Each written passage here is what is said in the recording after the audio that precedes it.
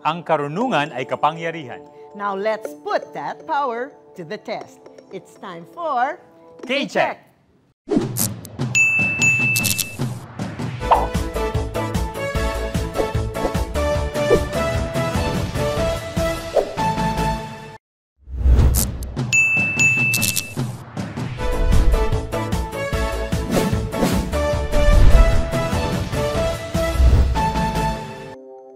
Hello everyone, I am Junel Labor. And I'm Gabby Concepcion, the attorney, not the artista, and this is K-Check. The smartest game show on television is now in its home stretch. Welcome everyone to Day 4 of the K-Check semi-final round. There is one more spot left in our grand finals and today, we'll find out who gets it. Our weekly winners are back para sumagot ng mga tanong na magdadala sa kanila sa ating grand finals at the end of this week. At sa araw na yon, isa lang ang tatanghaling K-Check champion. Pero hindi lang ang weekly winners ang sasabak sa araw na ito. Joining them will be our wild cards na pinili mula sa mga runners-up ng bawat weekly competition. And of course, kasama din namin kayong lahat na imbitadong makisagot sa mga tanong na haharapin ng ating mga contestants. Let's meet our 4 contestants na dadaan sa ating karunungan check sa araw na ito. Celine is a graduating BS Electronics Engineering student of UP Diliman. A proud Batangueña, she was the only woman in her weekly finals and today, she is a proud semi-finalist too. Dias was once an engineering student who is now a performance major in theater. But it was his performance in week number 5 of our competition that earned him his semi-final spot. Nard is a third-year business math education student, part-time math tutor, Korean language enthusiast, and now a K-Check semi-finalist. And finally, we have Tamara, a BA creative writing student who wrote her ticket to the semi-finals nung hindi niya halos pinasagot ang kanyang mga contestants o kalaban nung dailies. These 4 will be competing under the watchful eyes of today's K-Check panel of experts. First, we have Professor Glessy Atienza of the College of Arts and Letters of UP Diliman. We also have Professor Neil Santillan, Chairperson of the UP Diliman Department of History. And last but not least, we have Professor Marian Roque, Professor of Mathematics, also at UP Diliman. And now, contestants, papasok na tayo sa K-Check Paramihan, where each correct answer is worth 10 points. This is your chance to bank as many points as you can and take the all-important early lead. Let's begin!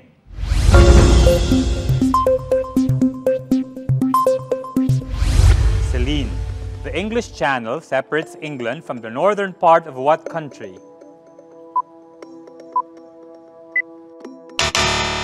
Correct answer is France. Dias, in math, what is the product of 25 and 8? 200. Okay, check. Nard, what do the first 2 letters in Calabarzon stand for? Cavite. Okay, check. Tamara, in what continent can you find the Alps mountain range? Asia. Mali, Europe. Celine, in math, what is 1/2 the sum of 13 and 33? 23. Okay, check. Dias, Alabang is a large barangay in what Metro Manila city? Muntinlupa. Okay, check. Nard, Vienna is the capital of which country? Austria. Okay, check. Tamara, in math, what is 75% of 8? 6. Okay, check. Celine, on what island can you find the province of Antique? Bicol. Mali, Panay. Dias, what sovereign city-state of the French Riviera is famous for casinos?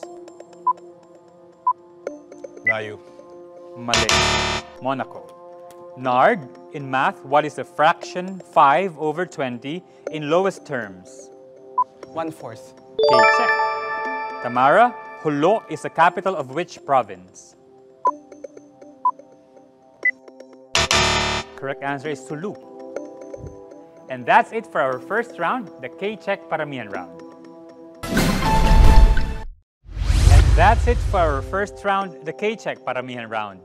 Points recap muna tayo. Nauna sa round na ito si Nard with 30 points, kasunod si Dias with 20 points, and tie sa third place si Celine and Tamara with 10 points each. And of course, it's just the first round, and we're all waiting kung sino ba ang magiging finalist, ang last finalist natin for the grand finals. Ngayon, ready ba kayong lahat for our pabilisan round? Next, here on K-Check!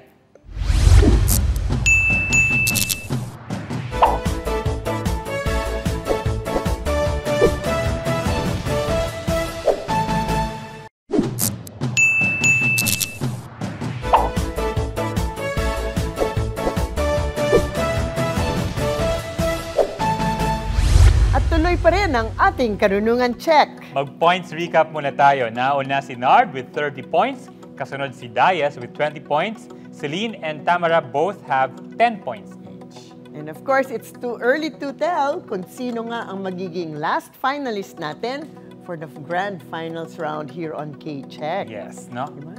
Pero ngayon, gusto ko lang tanungin, na-curious naman ako, itong si Nard, who is our leading finalist for round 1, bakit ka naman na-interest sa Korean language?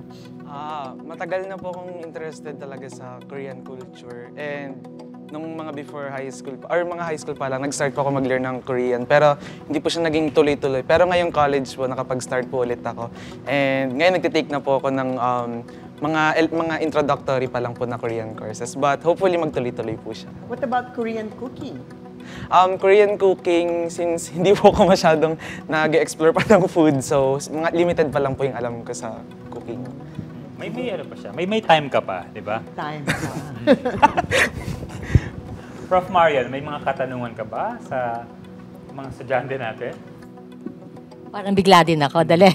So parang gusto kong tanungin yung ating from electronic engineering. So, bihira ba ang mga babae sa electronics engineering or madami na din? Marami po. Yung bihira po ay sa electrical, pero sa electronics, siguro equal lang yung population ng mga babae at lalaki. Oh, interesting. At pogi naman ba ang mga kaklase mo?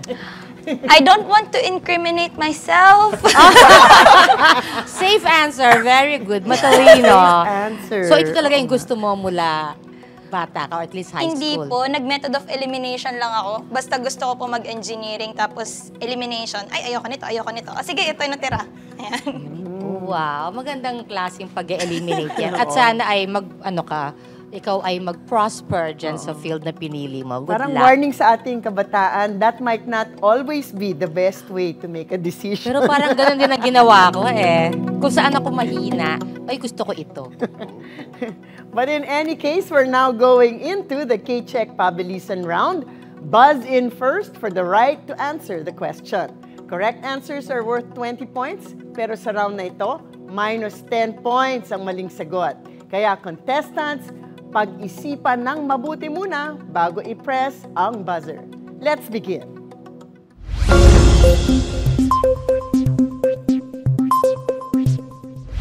Born in 2003, which young Swedish environment activist founded the movement NARD? Greta Thunberg. Which young Swedish environment activist founded the movement Fridays for a Future when she was only 15 years old? Greta Thunberg. K-Check.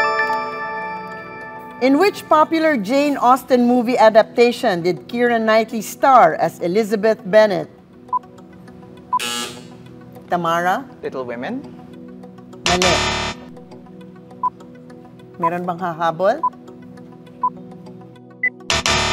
The correct answer is Pride and Prejudice. Question number 3.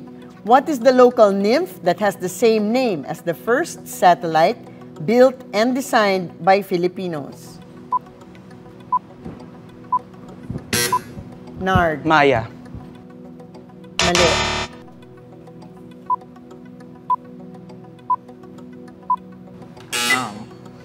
Diwata. K-check. Question number 4. Coming from the Latin term for small key, what is the anatomical name for the collarbone?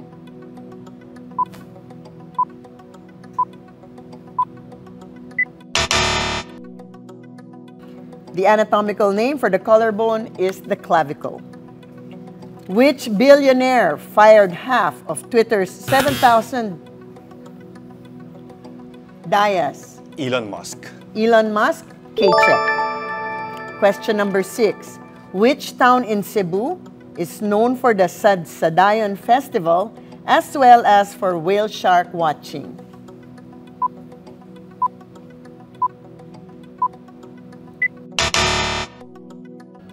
The correct answer is Oslo. Question number 7. First coming to power in 1996, Benjamin Netanyahu is the longest-serving prime minister of what country?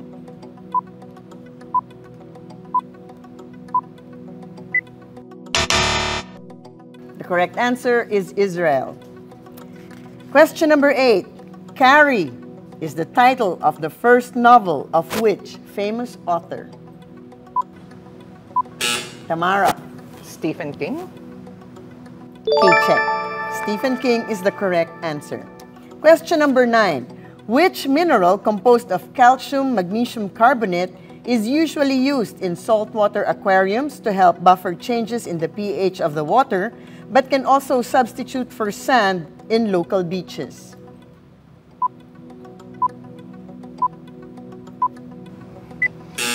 Tamara? Dolomite? Very popular Dolomite, K-check.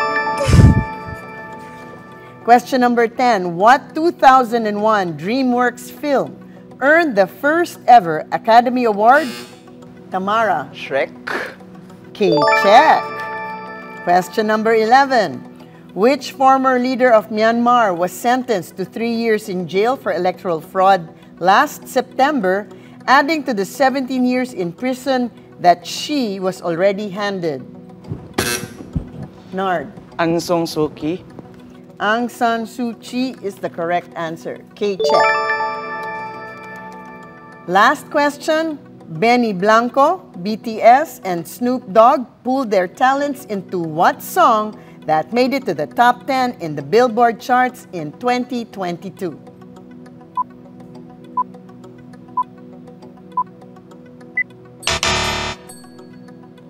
Bad Decisions is the correct answer. And that's the end of our K-check Pabilisan round. Let's recap the points muna, attorney.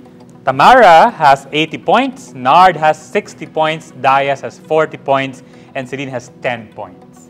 Naku. Fast yung mga pagsagot na kanina, bam! Pero hindi pa natin talaga malalaman. It's too early to tell kung sino ang mananalo sa ating contest for the day. Correct, no? Let's ask Prof. Glenn, sa tingin mo, sino yung makakapasok sa kanila? May nafe-feel ka bang energies? Microphone. Ang nararamdaman ko, mananalo yung pinakamalakas ang loob sa pagsagot. Yan. May question ka ba sa kanila? Oo, meron akong question sana kay Dias. Oo, kasi Dias, mukhang nasa pareho tayong field, nasa theater din ako. At kanina, pinagchichismisan na namin na meron ka nga nung gravitas. Alam mo yun sa performance kasi yung pag nakita mo yung isang performer, yung may weight on stage, no? Pwede pa natin i-develop. Meron ka bang dream role na gustong gawin in the future? Joker po or Spider-Man. Why not? Pero again po, tulad na rin po nung nasabi ko noon, any role po gusto ko rin magampanan. I want to explore as much as possible po. May si Elastic Man kaya? Pwede. Pwede. Oo, maganda yun. Pero maganda yun. Yes. Sample. Serious?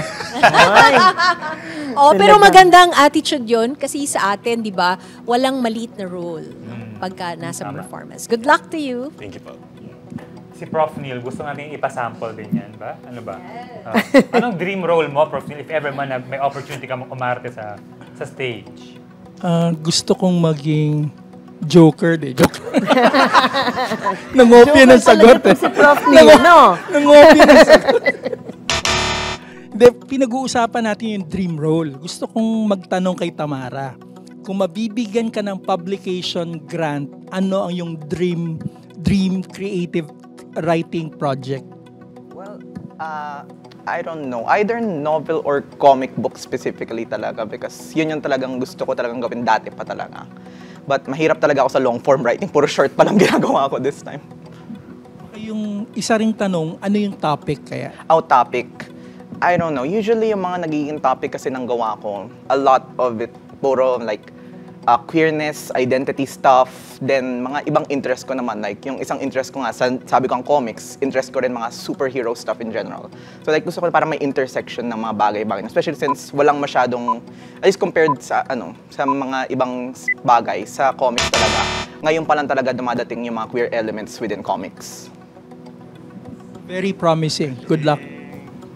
Interesting talaga ang mga contestants natin. True. And Marami this pang iba. time, our contestants will face their toughest challenge yet dahil ang ating ultimate pagalingan round susunod na here on K-Check!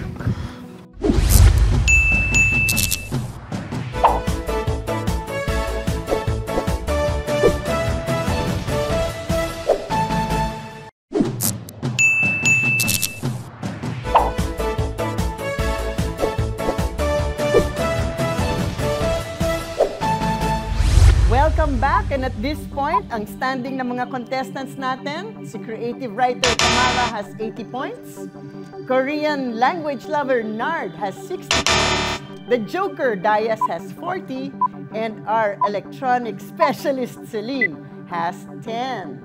Oh, Makakahabol pa itong mga contestants natin. Kasi may time pa, di ba? oh, it's too early to tell kung sino ang susunod nating finalist sa ating grand finals. Correct.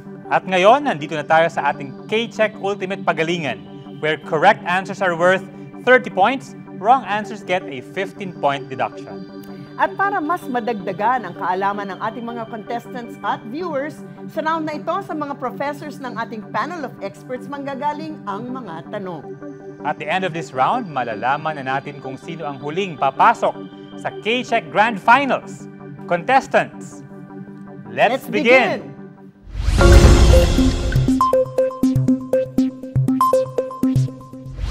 Question number 1, magagaling kay Prof. Glessy. Maraming salamat.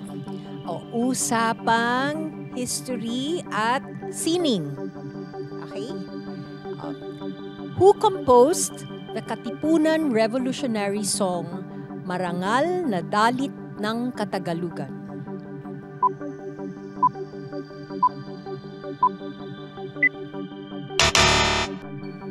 Okay, ang sagot ay si Julio Nakpil. Ito yung pinagawa ni Andres Bonifacio sa kanya para sa Katipunan. Maraming salamat. Prof. Neil, second question.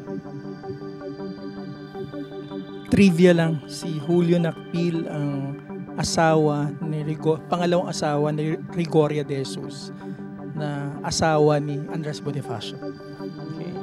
Yeah. Controversial. Okay. Pero ito yung tanong ko. Ano ang deklarasyon ng Gran Bretanya na nangakong magtatatag ng Jewish homeland sa Israel?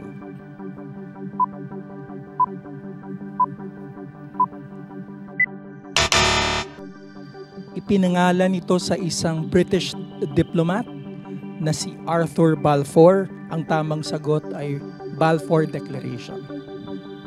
Thank you. Question number 3 from Prof. Marian. Okay. Science. Noble gases are the chemical elements in group 18 of the periodic table. They were called rare gases also because they were believed to be rare. But they're actually relatively abundant, some of them. Now, my question is, what is the rarest noble gas? Nard? Oganeson. Mali. Sinon.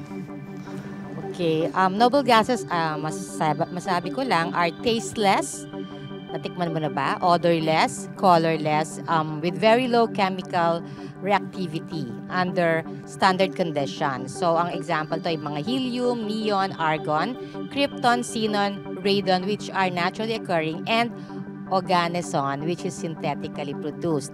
But the rarest of them all, rarest, not fairest, is xenon. Okay, check. Thank you so much. But how do you know they're there, Prof. Marian? Somebody discovered Thank you.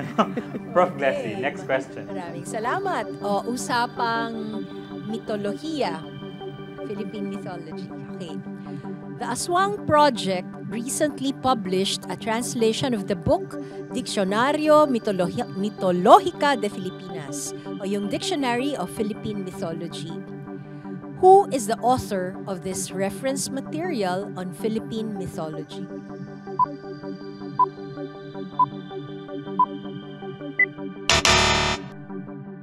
Ang tamang sagot ay si Ferdinand Blumentritt, na kaibigan ni Jose Rizal. Yes. Maraming salamat po. Yung susunod na tanong ay manggagaling mula sa kontinente kung saan nakaugat si Blumentritt. So ito yung tanong. Which title provided the highest prestige among medieval Catholic monarchs considered by the Roman Catholic Church? Pope. Maling sagot. Considered by the Roman Catholic Church as the only successor of the Roman Empire monarchs.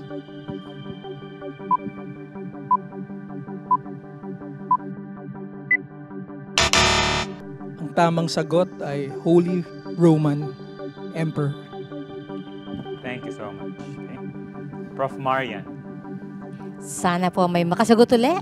In food industry, hydrogen is added to oil to make it more solid or spreadable. This process converts liquid oils to semi-solid or plastic fats for special use like margarine and lard, and improves the stability of oil. How do you call this process? Hydrogenation. Okay, so since the hint was there, hydrogen is added to oil. So hydrogenation, K-check. Thank you so much. No? Mukhang tumapantay na si Tamara kay Nard, no? Pero pwede pang humabol ang iba pa nating contestants. This is the second to the last question from Ma'am Glessy. Okay, go ahead. So, usapang awit at saka kasaysayan. Okay. May isang awit, no? Yung mabuhay ay langit sa sariling bayan, kung ang sambayanan ay may kalayaan. This has been aptly used to yearning for kalayaan, which has been the target of social movements since the olden times. The song has been inspired by numerous multi-sectoral mass actions since the 70s and has thus been named after this well-known site. What is the name of this well-known junction in the University Belt in Manila?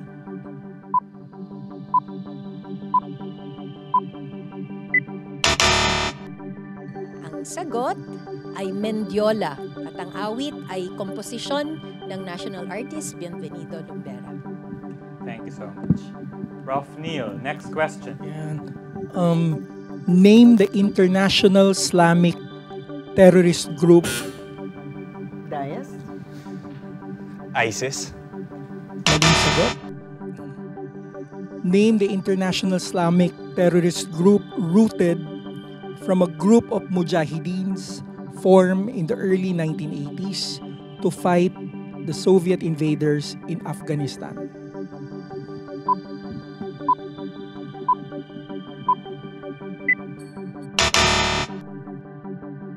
Itinatag ni Osama bin Laden. Ang tamang sagot ay Al-Qaeda. Thank you. Prof. Marian, baka ito na.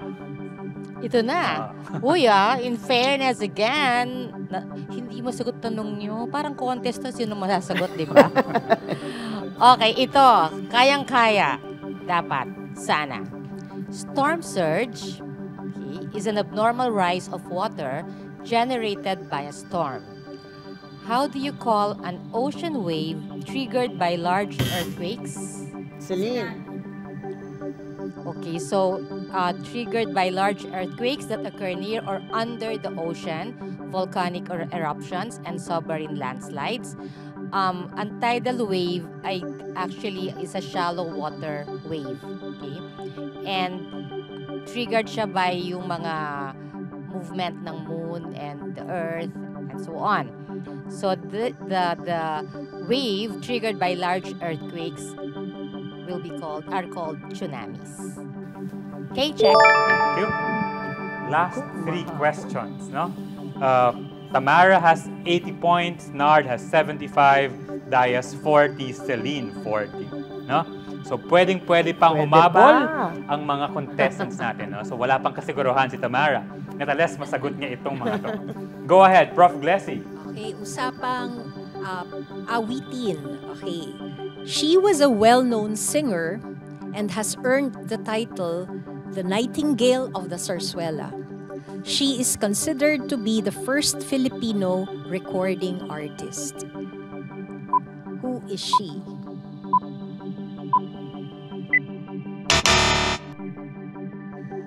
Ang sagot natin ay si Maria Carpena.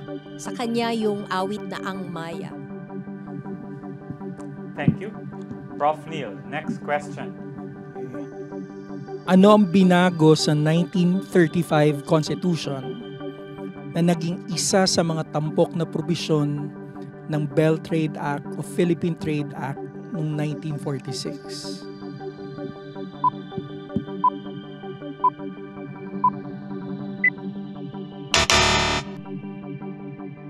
Dahil lumaya na tayo sa mga Amerikano noong 1946, hindi na sila citizens ng bansang ito. So itong amendment na to ipinasa para bigyan sila ng equal rights to exploit our natural resources and to engage in businesses related to public utilities. Okay, ang tamang sagot ay parity amendment. Maraming salamat. Huling katanungan sa round na ito, Prof. Marian. Huling katanungan. Okay. We use sometimes devices to protect our electronic devices against identity theft or yung mga RFID. And we put this in bags para hindi siya ma-swipe or something, right? So, what do you call an enclosure used to block electronic magnetic fields?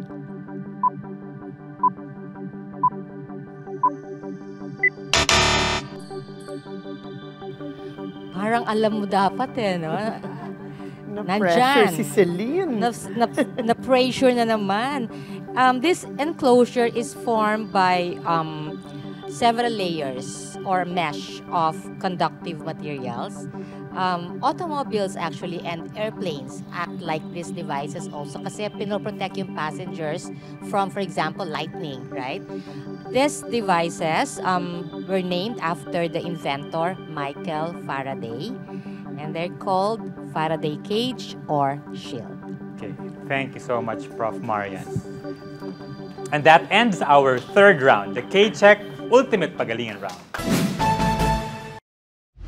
Congratulations to Tamara, our last contestant, to get a spot in the grand finals with 80 points. She will receive power banks from TVUP and will see Tamara again tomorrow for the first ever K-Check Grand Final. Thanks to Celine, Dias, and Nard for joining, and to the members of our panel of experts, Professor Glessy, Professor Neil, and Professor Marian. This is Attorney Gabby Concepcion. And I am Janelle Labor. Join us again tomorrow for the grand finals of K-Check!